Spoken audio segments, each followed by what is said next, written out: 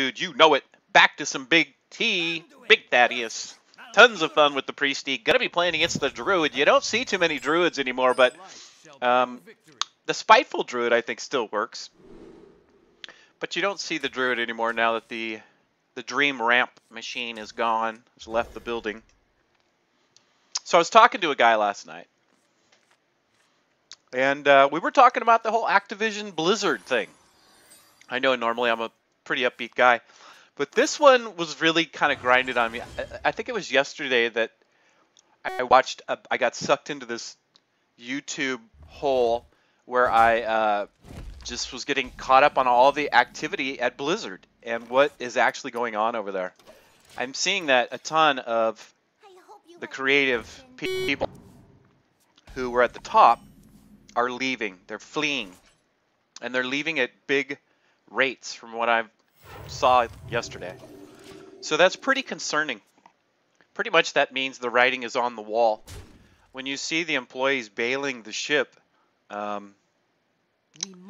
have a bad feeling in my gut that Blizzard is going to be going down. Hearthstone in particular.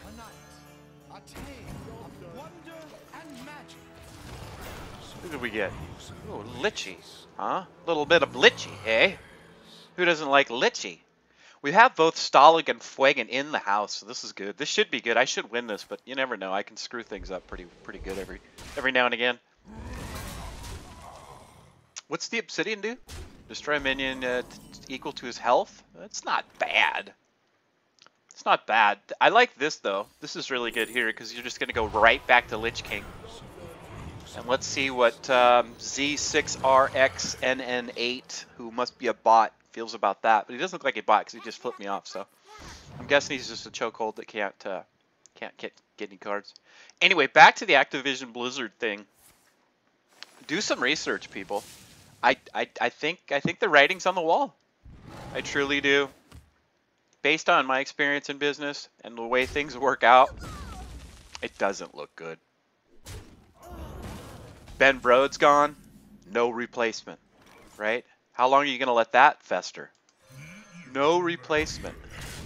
Let's think about that for a minute. You've had nobody running the ship for, what, a year now? That's not a good sign, people. So, I don't know. Hearthstone days may be done. I mean, I hope not. I do love this game. Don't get me wrong. I really do. I really do. What's the... That's 2. I like that. So we're going to go there. We're going to go here. And... Oh! I thought that was a different one. So let's go here. See who we get. Oh, it's so sexy. Don't you like that? I know I do. I find that actually quite funny inside. I'm laughing very hard at the moment. Anyway, back to the Blizzard Activision thing.